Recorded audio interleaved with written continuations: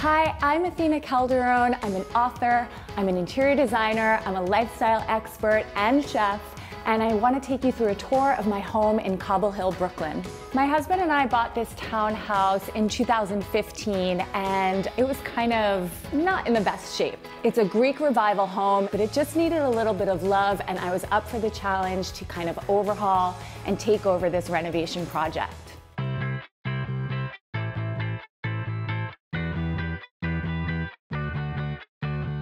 So here we are in my living room. Because we had come from loft living in Dumbo, the very first thing I knew I wanted to do was open up this space. Unfortunately, a lot of the original molding details were stripped away from the house. So I did a lot of research. I even went to some of my neighbors who still had all of those historical details. So we added the panel molding and the crown molding that would normally have been seen in the late 1800s in Cobble Hill. One of my favorite original features in the home was this medallion, so I knew I wanted to keep that and bring it back to life. Some other original details that I really wanted to amplify was this gilded gold mirror. It's just so dramatic and identifiable to a townhouse. And the black marble fireplace. When I start to kind of build the design dialogue of a room, I always start with one piece. And in this room, that one piece was this very sofa. It's 1970s, it's kind of low and loungy and bulbous. In order to create some sort of contrast, I wanted to make sure that the table in materiality was completely in opposition. So this is sharp-edged and angular and a harder marble material as opposed to this velvet.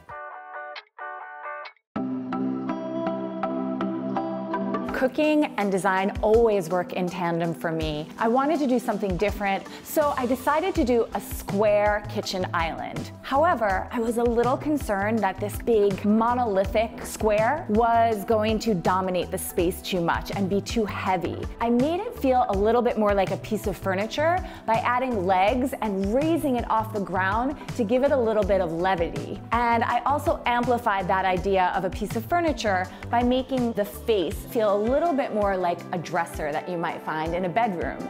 I knew I wanted the lower half of the kitchen to be kind of dark and grounding, and that only amplified how light and bright everything is up above.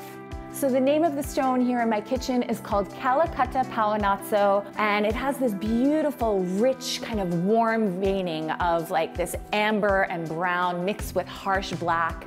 And I really love strong veined marble that offers a lot of contrast. And I knew I wanted the marble to be on the countertop, to wrap up the wall, and then turn onto itself for this shelf. I don't believe that you should only put decorative objects in your living room and in your dining room. Your kitchen really should be an extension of your home because your objects hold memories and they make your home feel really personal and really layered.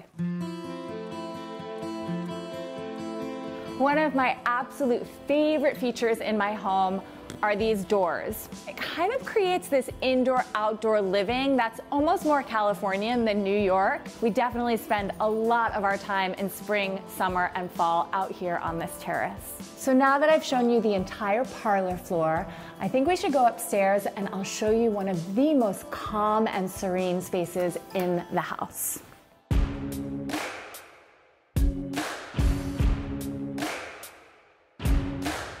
I would say that in my home, one of the spaces that people seem to love the most and was my #1 Instagram was this very bathroom.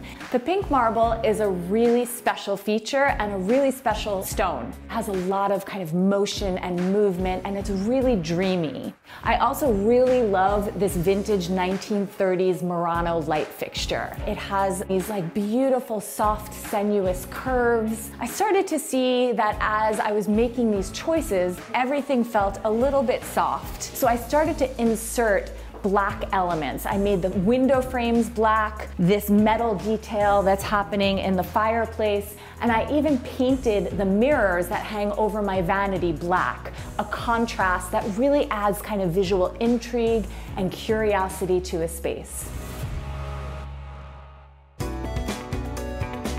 So here we are in my family room, which is the perfect place to end this tour because it's where we end almost every day as a family. So if you guys liked some of the design tips that I offered here today, Why not pick up a copy of my new book, Live Beautiful, that just published? Thank you so much for touring my Brooklyn home.